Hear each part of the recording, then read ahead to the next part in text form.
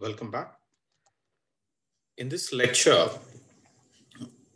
we'll be connecting some aspects of work which we know from a rather classical description, from classical mechanical description, with certain aspects of ideal gas. And why is this important? In the previous lecture, we talked about the main difference between mechanical quantities and thermodynamic quantities. The main difference being that the thermodynamic quantities have something called temperature. Okay, so that is not there in mechanical quantities, the classical mechanical equations of, let's say, Newton's law. How do you make this connection? That's the first step we want to be looking at. We said that ESO thermodynamics, this particular class, the main central objective is to extend notions of work energy theorem, conservation and conversion of energy that you've seen in simple mechanical system to thermodynamical systems. Okay, so that's going to be the goal. And we are going to take the first step in this direction in this lecture. So to look at that, let's first define certain things. This seems to be a lot of mass, and this is acted by Earth's gravitational field. Okay, so, and if this entire force is over 1 square meter, what does it really mean? It means that the system is feeling atmospheric pressure. Okay, so what does atmospheric pressure mean? We refer to the values here, 760 mm mercury, or this much in SI units, right? So what does it mean? This entire mass above this column is being present in this gravitational field, right? So there is all this mass, the Earth's atmosphere is present in this column. So the mercury barometer operates in this way, right? So the pressure here is the same as pressure here. But on this side, the pressure felt is because of the atmospheric column above this particular mercury column. There is the atmospheric column that is being present. So you can quantify the pressure here, not just from the atmospheric column. That is what we want to be computing from. We can quantify that now, the pressure using the height of the mercury column present here, right? So we know from very simple fluid statics, you know the formula that I'm not going to go over here, how to think about the pressure due to a liquid column in terms of density, gravitational constant, h, the height of the column, and the area. That gives you the weight. From there, you can calculate the pressure. So this is weight. The other quantities are here. So there is vacuum here. So this pressure here is 0. And therefore, the pressure at this point is the same as the pressure at this point, which is the same as atmospheric pressure. This is also mentioned in the first chapter of your book and in any standard fluid statics or fluid dynamics book. All right, so that gives us a definition of atmospheric pressure and one way to measure atmospheric pressure. So we are going to use this notion in a toy model. Okay, so this is a toy model because it has been simplified to illustrate a principle, okay, without going into complexities. This model can be made more and more rigorous, but that's not the objective here. But we want to make the first step in connecting mechanical quantities to thermodynamic quantities. So we are going to use the toy model only for that purpose, but it can be made much more rigorous. But for the scope of this class, this is sufficient. So what is the system we are thinking here? So we are thinking a closed chamber, closed with a piston, right? So the chamber has its volume of L times L times L. So it's like a cube, but on one side, facing upwards, let's say, it has a movable piston. And the closed chamber has n Avogadro number. So I'm going to refer this as n AVA. So that has an Avogadro number of ideal gas atom. So what does it mean to say ideal gas? The ideal gas atomic energy is only in the form of kinetic energy. There is no interaction energy and so on. So that's all the energy that is present is because of the kinetic energy of individual ideal gas atoms. So the pressure exerted by the gas on the piston is equal to, we're going to consider that situation, is equal to the external pressure. So there are two pressures here. So the pressure exerted by the gas, which is inside this chamber on the piston, okay, is exactly balanced by P external. Okay, so this external pressure can be like the atmospheric pressure and so on. All right, so because of this reason, there's no acceleration. Okay, the piston is not going to accelerate. There's a force balance available here. So then what we see is we are considering, it's a thought experiment, but can be implemented in a particular way in reality. So we are considering this piston to be moving against this external pressure. How does it move? It moves to a very infinitesimal extent. Whenever you say delta x, this delta x is much, much less than this characteristic length that is available. Okay, so this is much smaller than this value. So you can approximate that the volume is not changing that much when you make this small displacement. It is moving against this resisting force that is because of the external pressure. So I can represent this. I can divide and multiply by the area of the piston. If I do that, I get P external times V. This V is volume. Okay, so there are two V's. When I say there's a small v, I'll be referring to small v. It denotes the velocity of gas. The capital V, just to clarify, I'm not referring to velocity of the center of mass of the gas. I'll be referring to velocity of ideal gas atoms. Okay, so this capital V refers to volume. Okay, so due to a small displacement, there's a small change in infinitesimal change in volume. All right.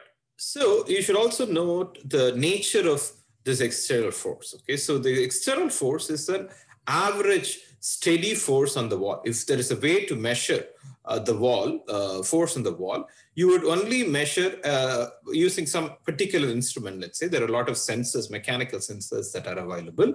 If you measure, the force is going to be an average steady force. Okay, so this entire force is actually balanced by the force which is applied because of the N ideal gas atoms present inside the chamber. Okay, so it is very important to state this. There are two words here.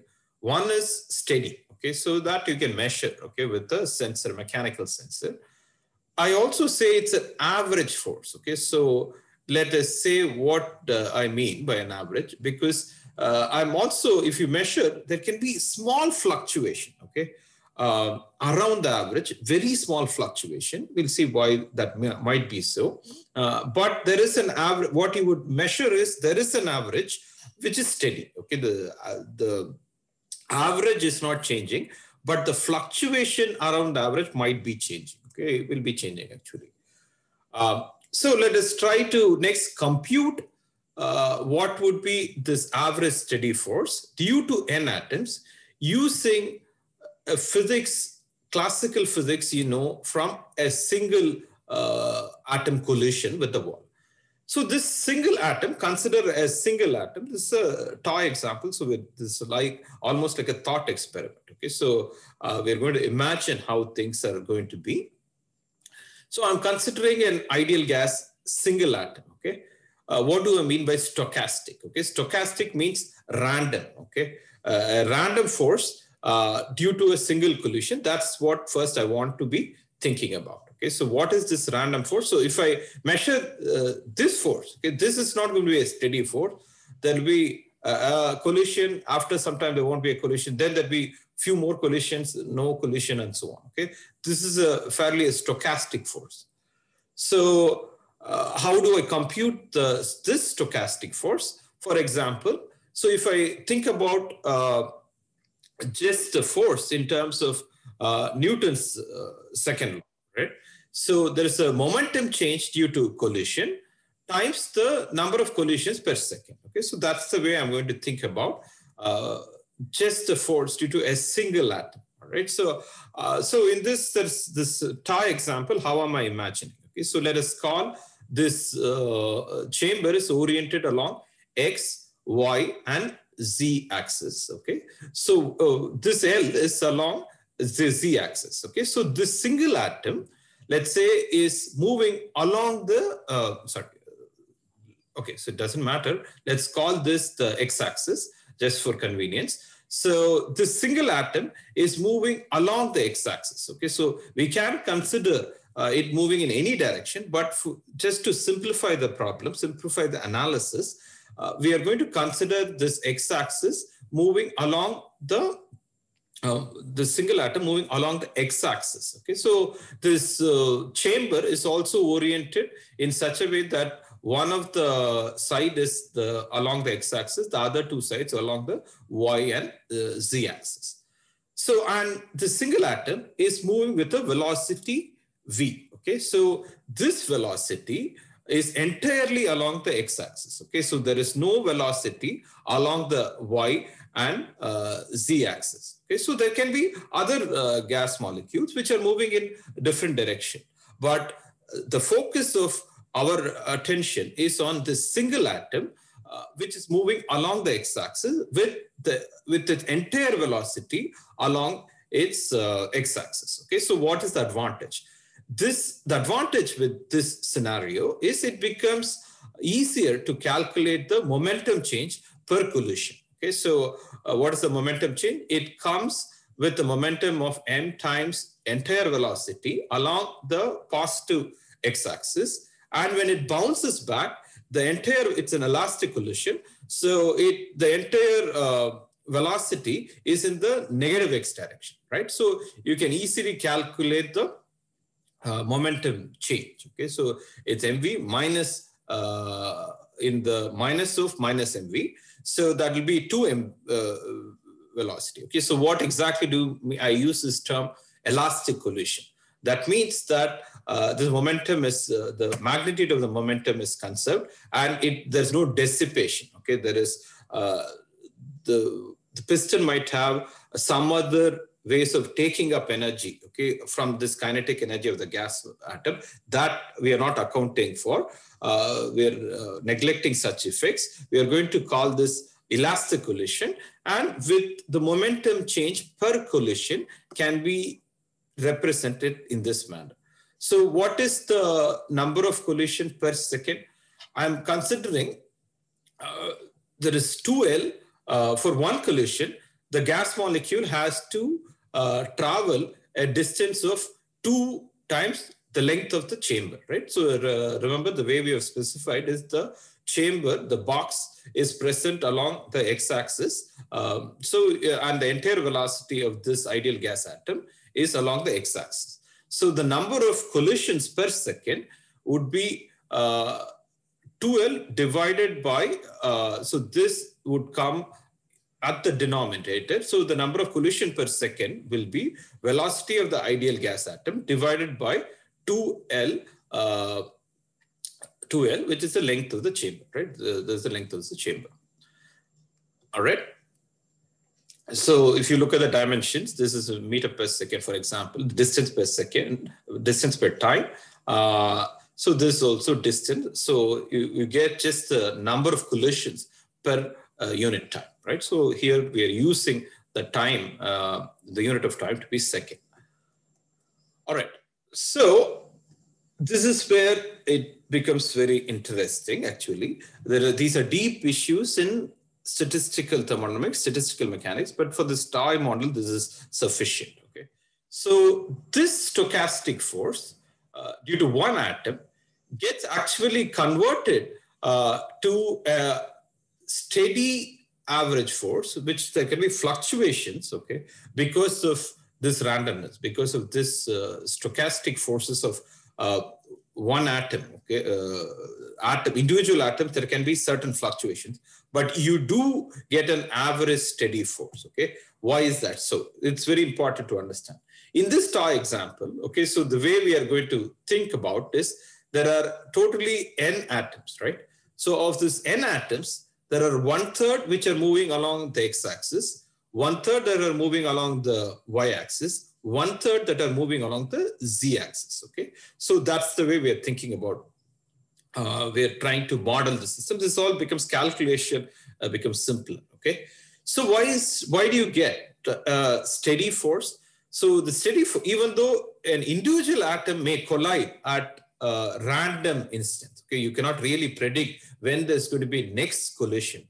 But because there are large number of atoms that are being present, that's why we say n is a very, very large number, right? So there are a large number of atoms that are present, and because of which, when you look at the piston, on an average, okay, the number of atoms that are colliding onto the piston is almost the same, okay? There can be small fluctuation.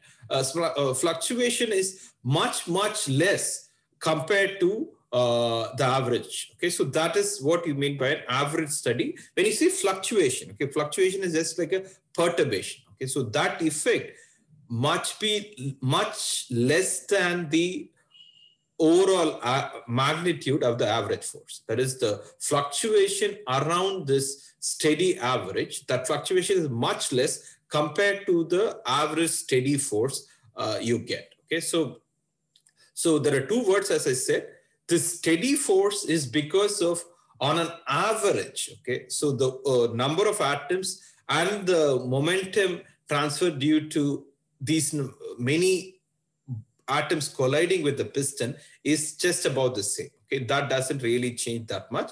If there are if there are fluctuations, these fluctuations are very, very less compared to the overall momentum that is being transferred to the piston at a given instant. Okay, so that's why we get. So there are steady. We have also explained now with these kinds of qualitative arguments why you get a steady force and what you mean by an average, because we are actually averaging over all the collisions of due to n atoms. Okay, so that's where this average comes in. Okay, so this looks qualitative, which is rightly so. Okay, you are right if you think this is qualitative, but this can be made much more rigorous. Okay, but in a different context, I mean, statistical mechanics, statistical thermodynamics course, this can be made very rigorous in terms of distribution of velocities, distribution of collisions, and so on. But that's not the objective of this course. Here we are going to just make one connection between we're going to take the first step of connecting mechanical variables to thermodynamic variables. Okay, so for that, this analysis is good enough. So the take-home message is the following. Okay, we have derived an expression for the force exerted by n atoms colliding with a piston, and this force is an average steady force. This force has been calculated via a stochastic force due to a single atom collision, and due to certain arguments which I stated, that the stochastic force becomes an average steady force. Okay, so there are a large amount of collision. This average over this large averages over these collisions makes it steady. All right, so I'm just converting the force into pressure. External pressure is just external force divided by the area of the piston. Okay, on one side, it is L squared. Okay, that entire side can move. You imagine that. Okay, so these are all thought experiments. So this external pressure, as I said, is balanced by the gas inside, which is N Avogadro. That's the number of atoms that is present, divided by L squared again.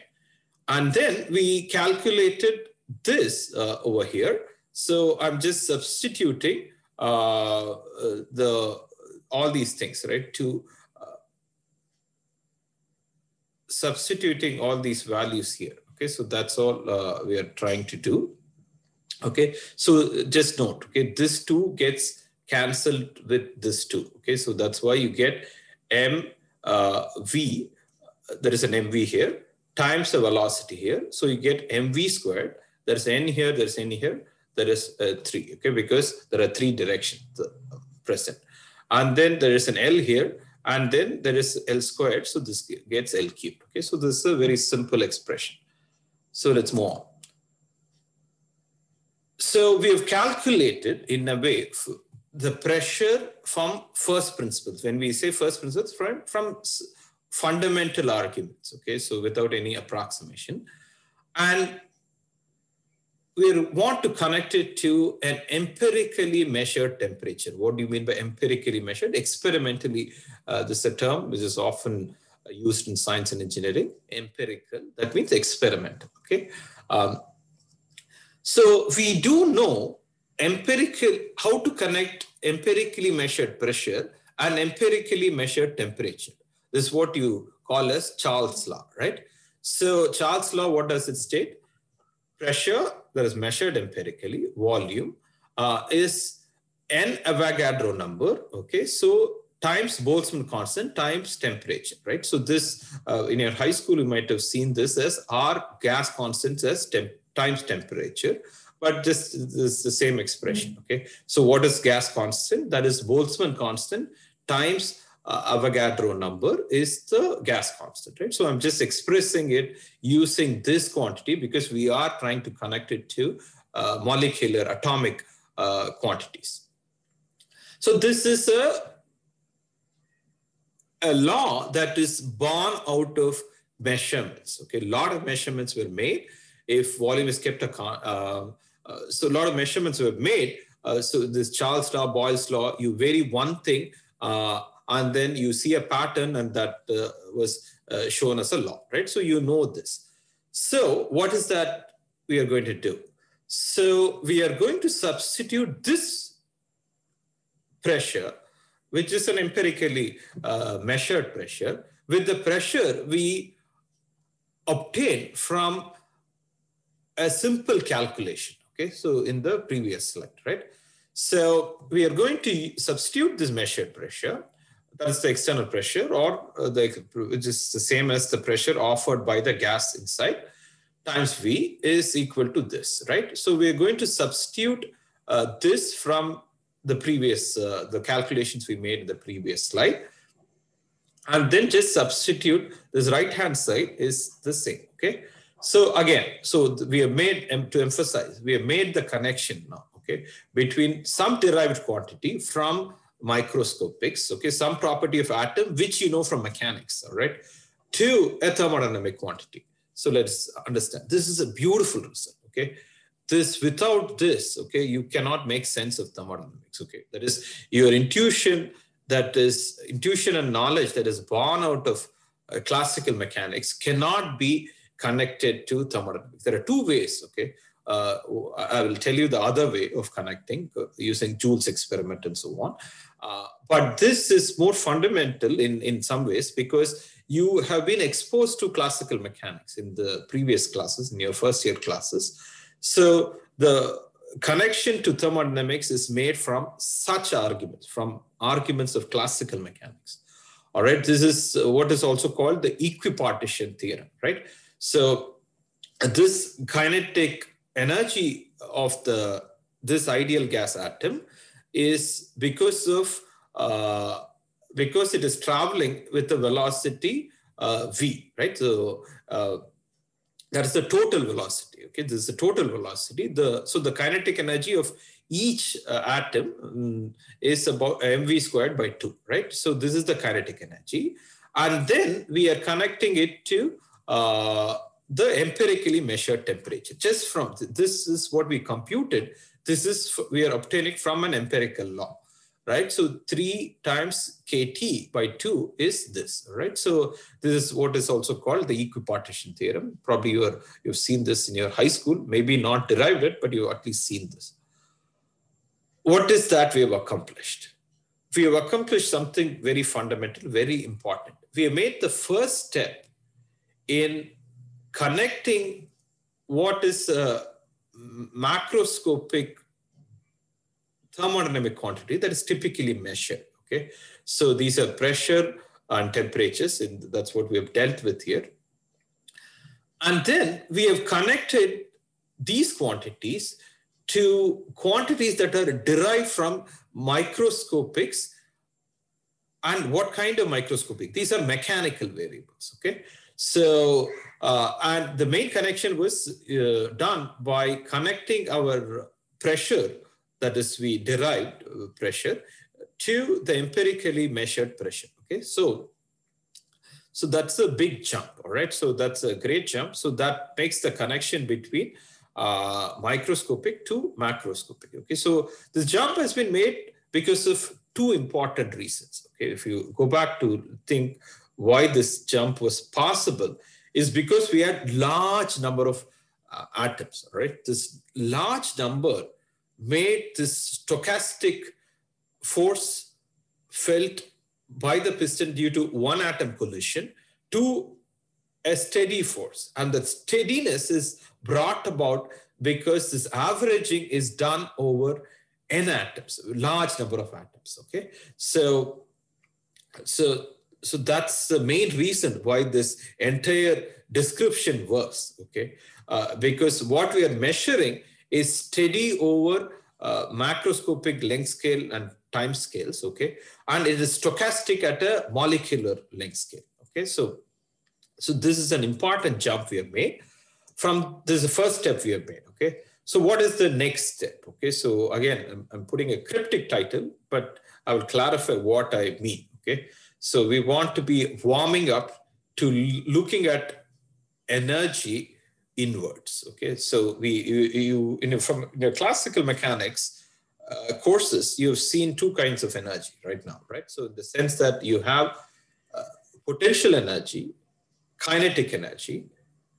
We would be talking about internal energy, okay? So what exactly do we mean by internal energy, and how does that come about, okay? So you've not seen that in your classical mechanics, but you're going to see it in thermodynamics, right? So how are we going to make that second step of, again, extending your notions of energy, which obtained from classical mechanics, to thermodynamics? So that's what I'm going to cover in the next lecture. So, which is under this title, Warming Up to Looking at Energy Inwards. With that, I will stop here. Thank you.